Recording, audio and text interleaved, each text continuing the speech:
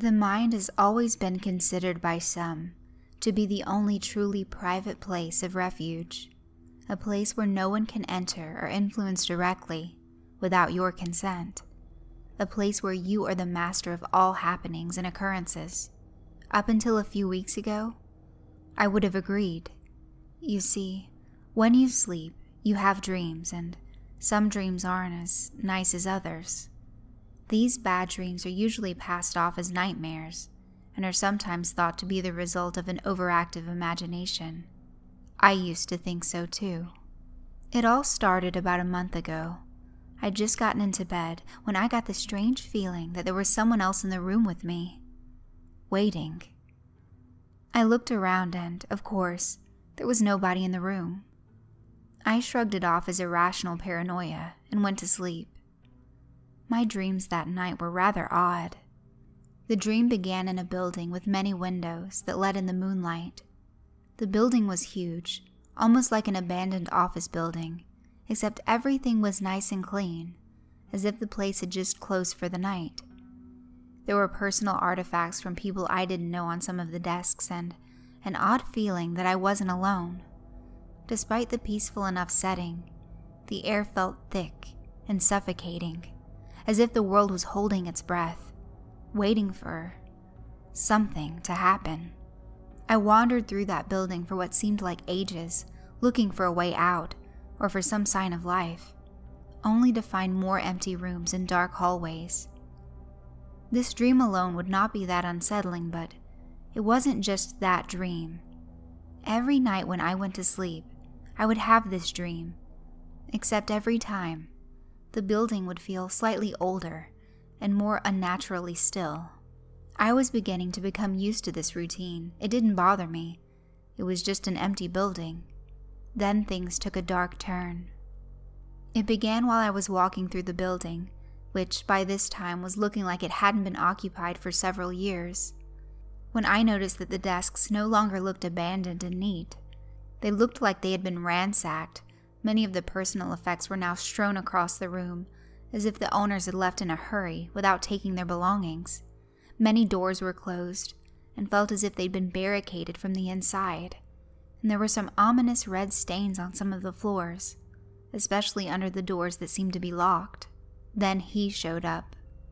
I began to hear whispering from behind the closed doors, and footsteps behind me as I walked through the building, but whenever I would turn around, there would be just the dark, empty room or hallway. The building continued to deteriorate, and the footsteps and whispers became louder every day. The whispers seemed to be telling me to get away, to find an exit, to not give up. Believe me, by this point, the exit was all I wanted to find. It got so bad that I decided not to sleep one night. I would just stay up and watch TV in my living room, just to take a break from my recurring nightmares. It helped for a while, until the delusion started happening.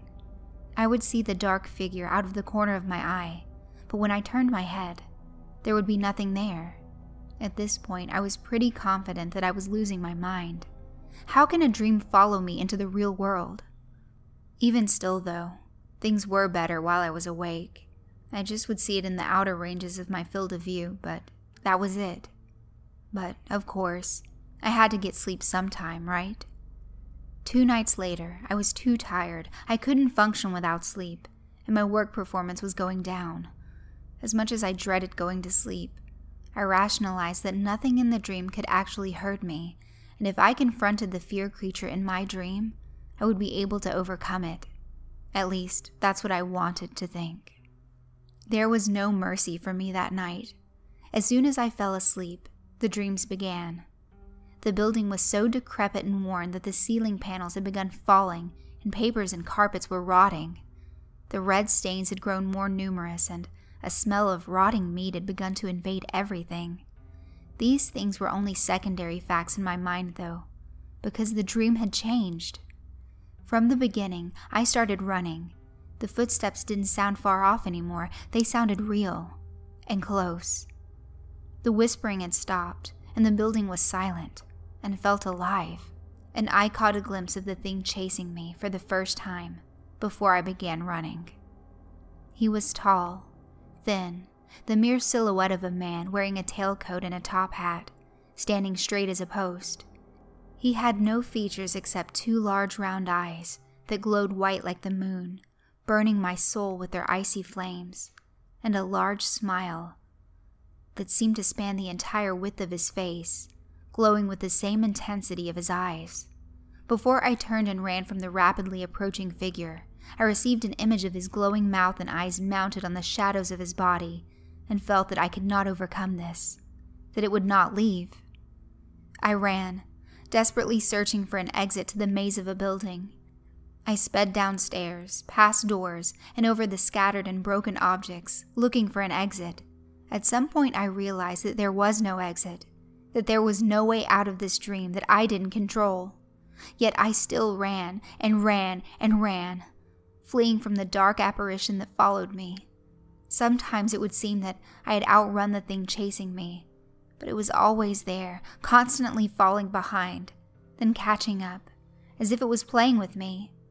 No matter where I hid, no matter how fast I ran, the thing would find me. It would let me get away, and just keep following. Eventually, I couldn't run any longer. I ran into one of the rooms and shut the door behind me, but when I turned, there he was, standing in the center of the room. His smile was gone now, and his face was devoid of anything except his blazing, icy eyes, all traces of amusement now gone. I tried to open the door to escape the thing, but the door was now held closed by thin black shadowy threads. I tried to move, but found my feet sewn down to the floor by the threads. I tried to close my eyes, but they were held open by the threads. I tried to scream, but all that escaped me was a ragged whisper. As the threads wrapped all around me, I became a puppet. I was left with nothing but the fear and the pain of the threads that dug into my skin. I could see my blood as it fell at the bottom of the door, seeping under into the hall beyond. Then I hear someone in the hallway outside, walking around, tugging at doors, and wandering. The whispering started.